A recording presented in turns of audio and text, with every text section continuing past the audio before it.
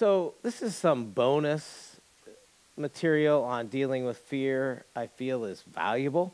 I didn't have time to put it into the Fear Not message, but I think it will be very helpful for those who are interested, and obviously you are because you're here, so here we go.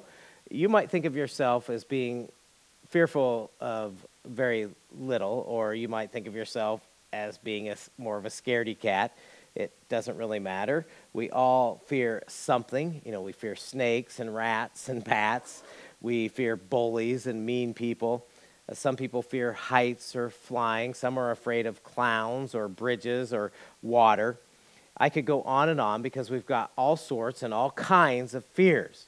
You know, fear of criticism, fear of messing up, fear of letting people down, fear of losing a loved one, fear of speaking in front of a group of people. What do you fear? And what do you do with your fear?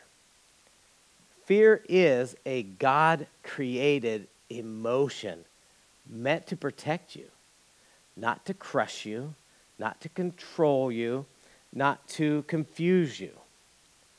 Now, whenever Jesus tells you to fear not, it is to assure you that he is with you always, even when there is something to be afraid of. You don't have to be ashamed of your fear or think you should have no fear, because it is a God-given emotion, and it's meant to slow you down. It's meant to tell you, hey, proceed with caution, and it's meant to tell you, pay attention to your surroundings. But God doesn't intend for fear to paralyze you, as I said. That's what the devil wants to do. That's what selfish and evil people want to do to you. Sometimes your own thoughts want to do that to you. They want you to be paralyzed by fear.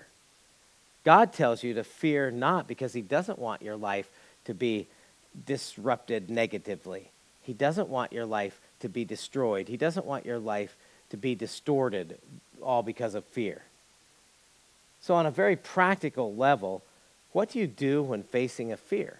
You know, you hear that rattle of a rattlesnake. Well, you pause. You pray. You proceed with wisdom.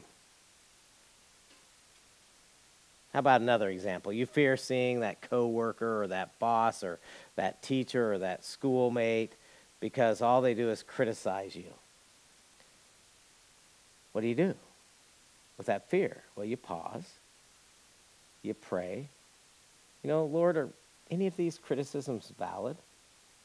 And you proceed with wisdom. Sometimes proceeding, sometimes moving forward in faith, not allowing fear to paralyze you, is enduring mistreatment for the sake of Jesus. As his follower, you represent him. Sometimes proceeding is taking a big risk, even though you're scared. Sometimes it might be speaking from the stage. Sometimes it is engaging in the battle, saying unpopular things, being persecuted for your faith. But remember, you don't have to be afraid, even when there's something to be afraid of, because Jesus is with you always. Fear is positive in the sense that it humbles you some, and it also causes you to look to the only one who can crush all your fears, and that's Jesus, the risen Savior. Pause, pray, proceed with wisdom.